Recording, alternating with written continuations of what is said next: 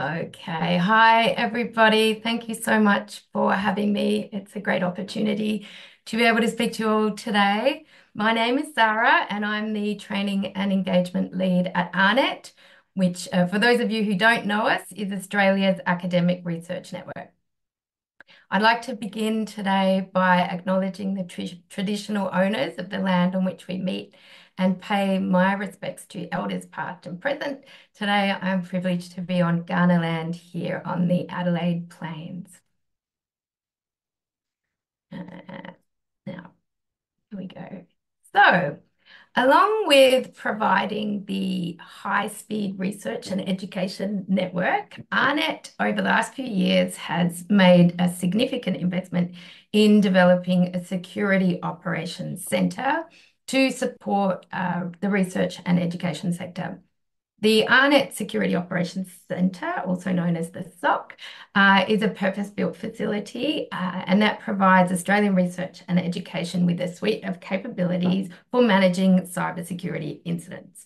It is staffed by a highly skilled team of security analysts. We've got a lot of people on board now, and these analysts and engineers are trained to counter cyber threats in the university environment. And this has become, I think, for all of us, we know that there is some pretty high level of threats that are happening in all sorts of ways around, and attacks on universities, schools, research institutes, and so on are increasing. And this also reflects some of the focus that the Department of Education has had over the last couple of years.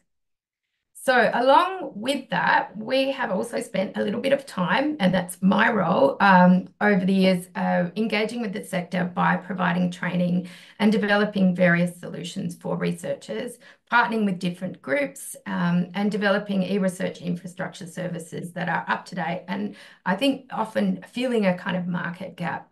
So we've been able to focus as well on researchers and disciplines that are relatively new to e-research, which is one of my passions, and supporting them to be able to upskill in order to be able to make the most of the research infrastructure that we provide and others as well.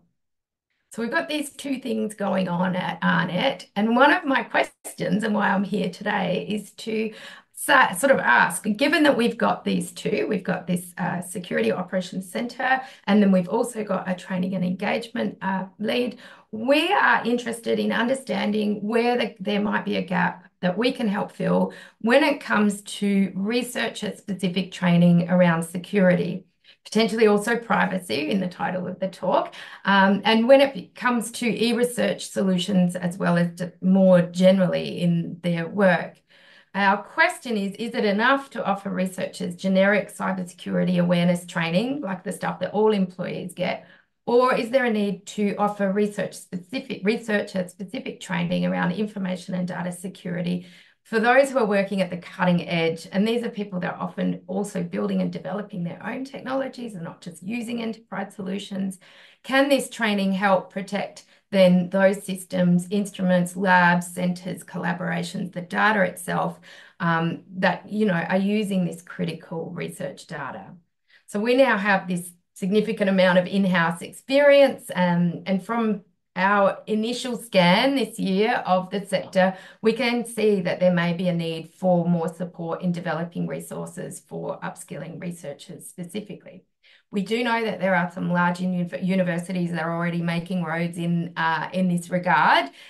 We don't see it as a huge, no one's ever thought of this gap, but we're wondering if there might be a requirement or an interest in support for some of the smaller universities that may not be working so much in this space. So that's where my question is. It's a great opportunity to be able to tap into this audience to see if there's any interest in gathering together, perhaps as a community, to articulate where that gap is, what those needs are, and potentially then go on to share knowledge and contribute towards developing some solutions and resources and so on.